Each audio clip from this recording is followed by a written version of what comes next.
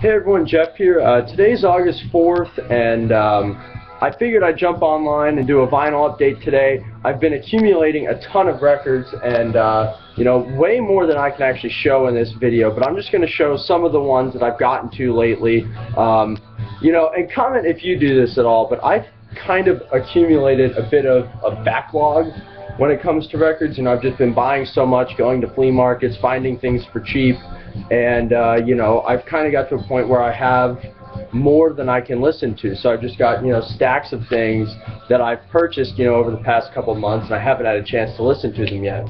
So, you know, hopefully I get some more turntable time over the next few months, and you know, I can start really attacking that, because just lately with how busy everything's been, I haven't had time. So anyway, what I'll show you today is just some stuff that I have gotten to.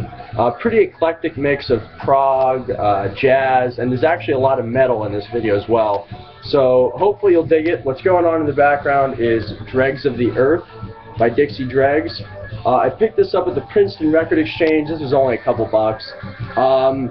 To be honest, this isn't really my thing. It's, you know, I'm only listening to it for the first time right now. Just started side 2.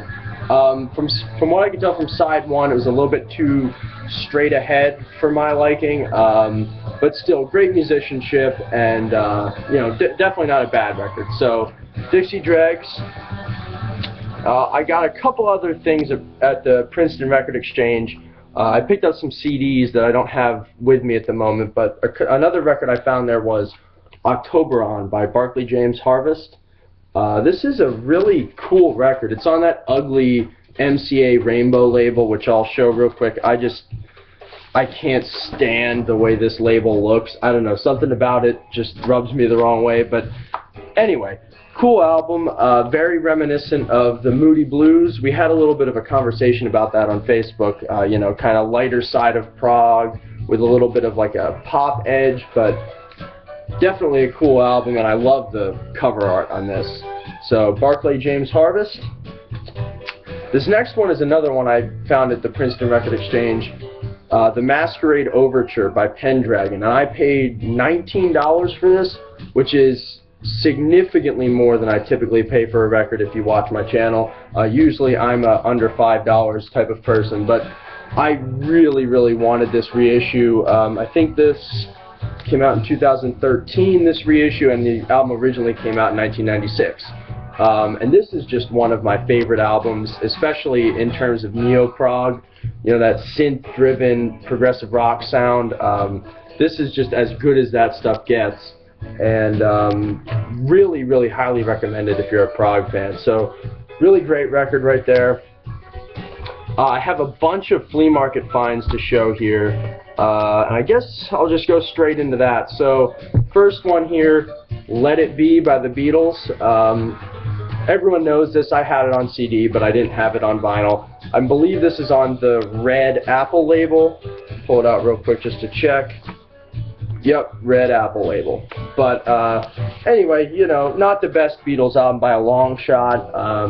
Abbey Road, Sgt. Pepper, Magical Mystery Tour, you know, the streak that they were on before this is much more enjoyable in my opinion, but still, you know, not bad, and it's, you know, something that I needed in my Beatles collection. So anyway, got that. Also found this, Rare Bird. It's my understanding this album goes for a little bit of money online, you know, nothing crazy, but more than I'd be willing to pay. This was a water-damaged copy. You can tell, you know, it's not in the best shape. The cover isn't, at least, but the record is pretty mint, and it plays fine. This is kind of like a psychedelic, hard rock, progressive type of band, and this is a really good album. So, you know, to find this for $1 was definitely cool. And if you're a fan of, you know, maybe like Deep Purple, something along those lines, you might enjoy this as well. I got a couple Ronnie James Dio albums here. Holy Diver. This is an absolute classic, and I found this for $2 at the flea market. There was one guy that was selling a bunch of heavy metal albums, $2 each, and this is just in great shape, so really happy to get that. This is one of Dio's best albums, if not his best album. And then I also found, well, I actually have some more Dio albums, but I haven't listened to them yet. So I'll show those later from the same seller. Intermission, which is like a little mini LP, EP type thing. So cool to get another thing to add to the Dio collection. And like I said, you know, I'll show more of the stuff I got from this seller in a future video, just because I haven't had a chance to listen to it yet. Another cool find was Game Over by Nuclear Assault. This is a pretty classic thrash metal album, and I need to listen to it more to really solidify what I think about it, but it's definitely fast and aggressive. So if that kind of sparks your interest a little bit, I think this might be something that's up your alley. So very nice to get a copy of that. See what else I got from that seller. Okay. Where is it? Uh-oh. Okay, my computer froze there. Iron Maiden, Seventh Son of a Seventh Son. This is one of my favorite Maiden albums, if not my favorite. Really great stuff on here. It's showing Maiden with a more proggy edge, and all the songs on here are really great. Moonchild, the title track, Only the Good Die Young. This is definitely one of their best albums, and I think after this album there was a little bit of a drop in quality until Bruce Dickinson rejoined the band, actually, for Brave New World. But anyway, this is a great album, and I was really lucky to find this for $2. So, very cool. Now, another one I got here is Destroyer with the EP Optimum DSI, and this is signed by one of the musicians in the band. I guess it's Marco Bennett. So, I don't know much about this band at all, but it looks like they were fairly local to where I live in Pennsylvania, and it's okay. It's really nothing to write home about. To be honest, I listened to it a few weeks ago. I don't remember that much about it. Just, you know, heavy metal, thrash metal with nothing that really stands out, but nonetheless, it's definitely a cool piece to add to the collection, and happy to have that. Now, the next one is something that I really didn't think that I'd get on vinyl for a while, and that is Under the Influence by Overkill. I've had this on CD for about a year, and since I started listening to it on CD, it's become one of my favorite thrash metal albums. Just really exceptional. I haven't listened to everything that Overkill did, but this is just unbelievably good. Songs like End of the Line, especially, just with the melodic singing and everything. Really, really incredible thrash album. And it's a shame that this doesn't get as much attention as like Master of Puppets or Rust in Peace, something like that, because this is every bit as good for my money. So Under the Influence by Overkill, totally exceptional album. Very happy to find that for $2. Let's see, got a couple more flea market finds here. Gato Barbieri, Caliente. It's good.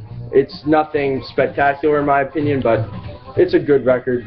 You know, if you like that kind of more smooth, feel-good type of fusion, you know, with more of a pop edge, this might be for you. But for me, when I'm listening to fusion, I want something more with more of a bite, with more complexity, something more in the vein of like Return to Forever or Mahavishnu Orchestra, something like that. This kind of just feels tame to me, but it's certainly not a bad record, and if you see it for cheap like I did, you know, it's worth picking up.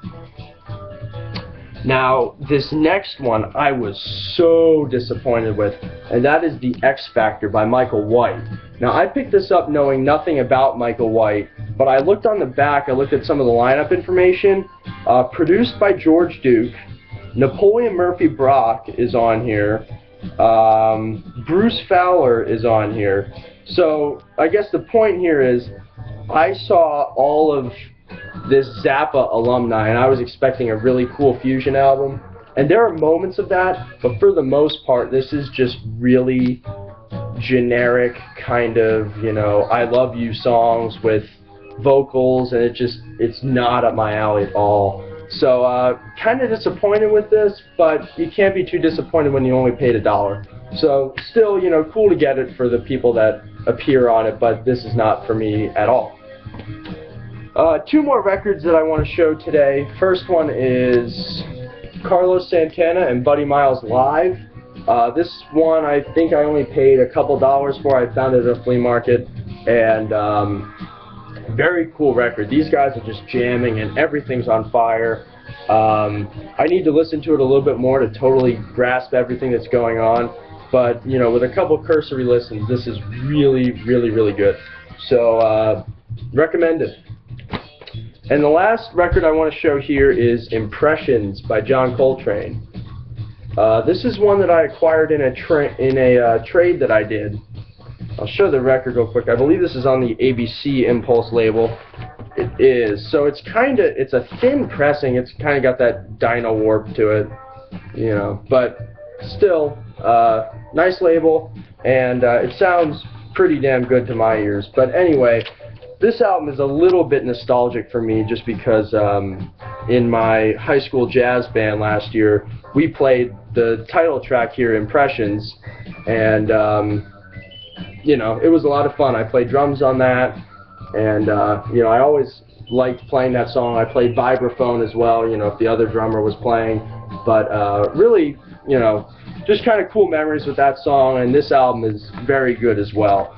So, you know, I know that the stuff on Impulse and the John Coltrane albums tend to go for a little bit more money, but, you know, I've been lucky with building my Coltrane collection through trades. It's been really good. You know, I find a bunch of, you know, other things that are worth more money but that I already have, and then, you know, I can build that stuff up to trade to get some of these jazz albums that I want. So, very, very cool to get that. And that is all I have to show for today. Plenty more records for future videos. I just need to get the time to listen to them and digest a little bit so that way I can talk about the records a little bit in the video. So I hope you enjoyed watching this, and also just leave a comment down below. Let me know how the quality of this is compared to my previous videos. I got a new laptop and I shot this using the webcam on that laptop. So I think it should be a slight upgrade from my phone, but you know, if it's not, just let me know and I can go back to shooting my videos on my phone. So thanks to everyone for watching, and I will see you next video.